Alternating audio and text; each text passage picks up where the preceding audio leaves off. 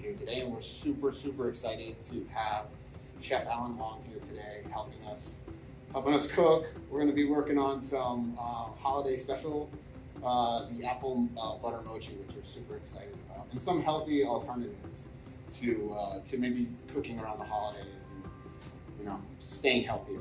So super excited. Great to see you, David. Good to see you again. Right? We're taking a Lanakila recipe for the butter mochi and adding some other ingredients like the apples, the cinnamon, the ginger to give it that sort of fall Thanksgiving kind of like feel, taste, and smell. And so when you talk about the elderly, you talk about quality of life and independence. Sometimes when you take a look at something like sugar, and you substitute with like honey or like today monk fruit sweetener, it's just 1 degree better for you and helps you with the independence and the quality of life.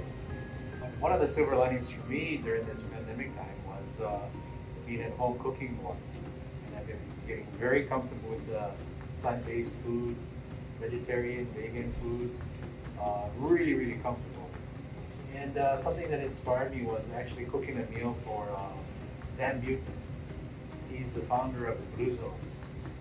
He's got 5 zones all across the world, and these are cultures that live the longest. And he's found something in common with all 5 cultures: their way of life and their diet. And so in these cultures, they live long, they eat healthier, and that's the reason why. And so that's why this has become a passion of mine to share as I learn. We look forward to having you here today and learning more about that. Thank you for inspiring us today. Awesome to have you. Former pineapple roaster. 2011. The first 2 books I read on my flight, well, not on my flight, but on my way here to interview was New Blue Owl and the Blue Tomato, and learned a ton from this guy. So awesome. It's great to have you. Let's get going. Yeah, let's do it. Chef, you talk a lot about slot in and slot out. Right? There's definitely things that we can do in society with just sugar, but in the case of salts, is there something that we can just kind of substitute for salt instead of just constantly eating so much sodium? Okay. If you start adding the salt last, and you add like a squeeze of a half lemon juice, a dash of Tabasco or chili pepper water, throw some fresh herbs in there. These are distractions to make you not miss the salt. And then finally, when you taste it, then you add the salt instead of the salt first and everything else. And with enough distractions, you may add less sodium in the end. Yeah, trick in the brain. So another substitute that everybody's always looking for is sugar. There's stevia. There's all these other substitutes that we're using now. And in this case today, we're going to be using monk fruit. The first substitute obviously would be something like honey. Raw honey or agave or stevia. And in this case, we're using the monk fruit sweetener. It's plant-based. So it's a good substitute. You probably can go 1-to-1 or sometimes a little less monk fruit. The recipe calls for 1 tablespoon, use a little bit less. Kamai, they call you Scoops here, huh? Yeah. How come they call you Scoops? Tell everybody why they call you Scoops. Because I scoops every single day. I scoop the rice. You do, and you do it better than anyone I've ever seen in my entire life. So show everyone your forearms. Look at these guys right there. There you go, yeah. But this is Kamai. Kamai is here. We just wanted to talk to you a little bit today about your experience here at Lanakila. And so, when did you start? First of all, let's start with that. I was the food service worker. Mm-hmm. So you started about 4 years ago, and you were a participant here at Lanakila, right? Yes. And then you got hired on, right? Yes. Okay. So you've been working for about 3 years, yeah? 4 years. 4 years. It's very meaningful work, the stuff that you do here. We all appreciate you here, so thank you. Thanks for being here today. Have you baked before? I have baked the scones. Big scones. Where do you bake scones? Any scones. Okay.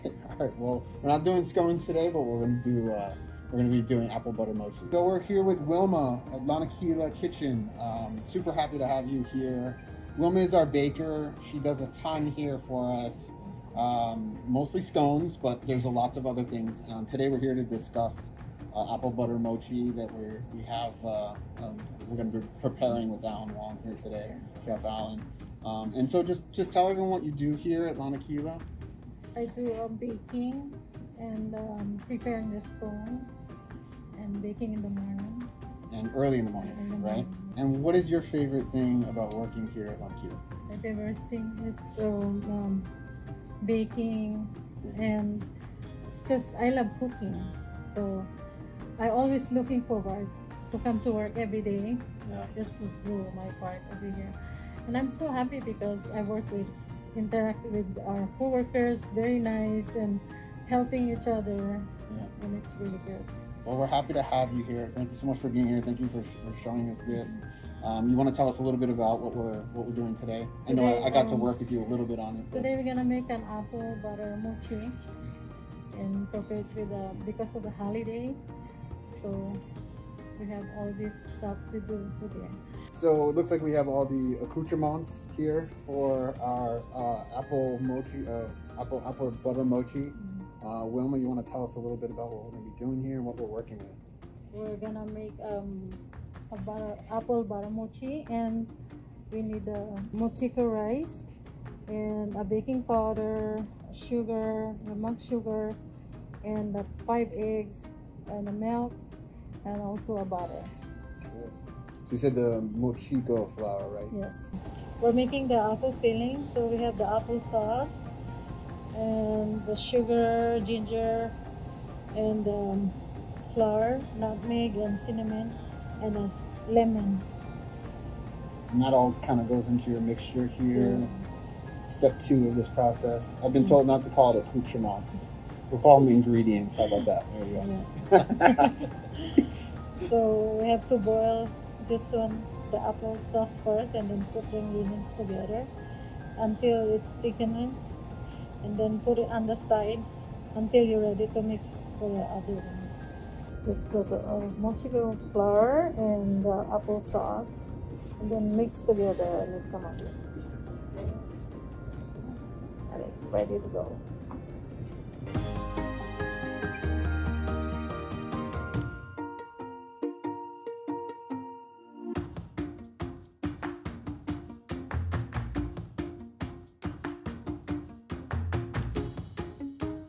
Like the product, and then we're gonna add on this also after. So we're doing this also topping for the apple butter mochi. We have a flour over here, a sugar, nutmeg, and cinnamon, and a butter. So just mix all together with the butter with your hand, and come out okay.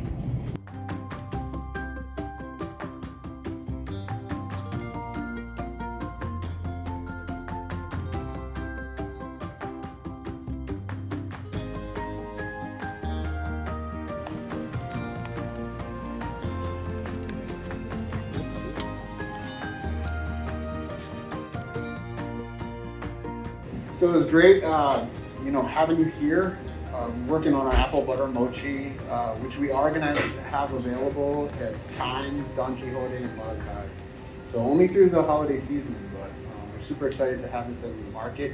You know how to make it yourself too.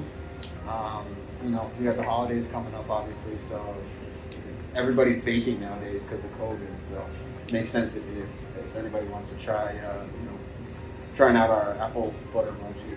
But I just want to tell you happy holidays and eat well. Great to see you. Good to see you. Awesome.